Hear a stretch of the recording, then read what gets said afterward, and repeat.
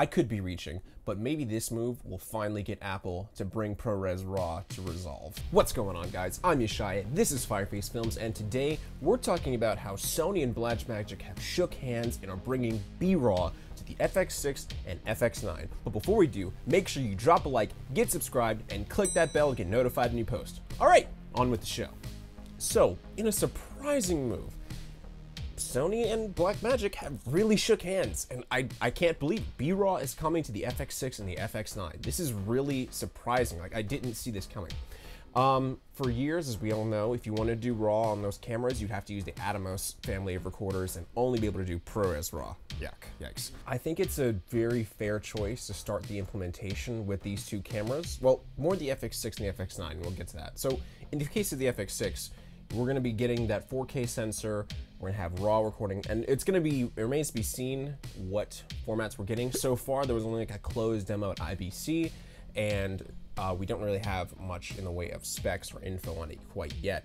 But it will be nice as it's going to be coming from the SDI port as opposed to HDMI in most cases, and that's good. But then on the flip side, if you're talking about the FX9, I don't really know if it's going to be worth it, because you got to think about this.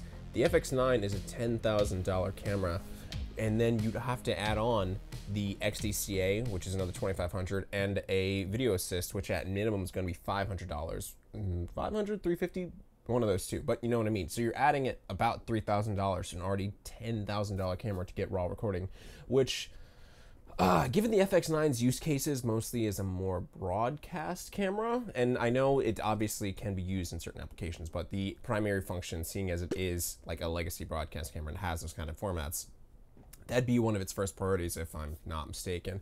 So adding another $3,000 to the cost of the FX9 to get RAW recording might be, I don't know, it might be an odd choice, but it at least opens the door, because there's a lot of other people kind of talked about.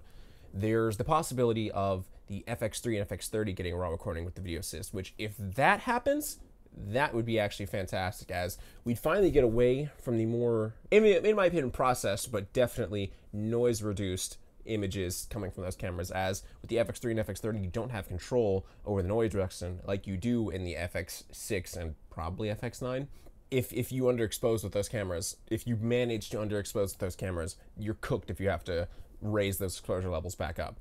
In the case of the FX3, we could see something along the lines of more dynamic range. And I'm not talking about increasing how much the camera actually sees. No, if you actually look at the dynamic range chart here, you would see that the noise floor is super noise reduced and flat, as opposed to being noisy, which means if you underexpose this image, when you raise those lower stops, there's nothing to raise out because it's already been noise reduced. So in the case of a raw image, we would get those lower stops back, increasing how much dynamic range we have on the lower end to noise reduce ourselves, which that's major. That's really major. You're going to have a lot more options in post, which is the whole point of RAW. It's going to be beautiful. I could be reaching, but maybe this move will finally get Apple to bring ProRes Raw to Resolve. It's very clear that ProRes Raw as a RAW format, in comparison to the rest, pales in comparison. It's super limited on what you can use, as it's obviously only Final Cut. Adobe Premiere in some cases, I'm not familiar with it as I haven't used it, but I'm pretty sure that's the case. I'll put a thing right here if that is the case. But as you have Sony's own proprietary RAW, but that's only going to be on like the Burano, the Venice, those types of cameras, and then you have Red RAW, you have B RAW, you have M RAW, you have N RAW even. So you have all these other RAW formats that are compatible in Resolve and perhaps Premiere, but I'm speaking as a Resolve editor and colorist.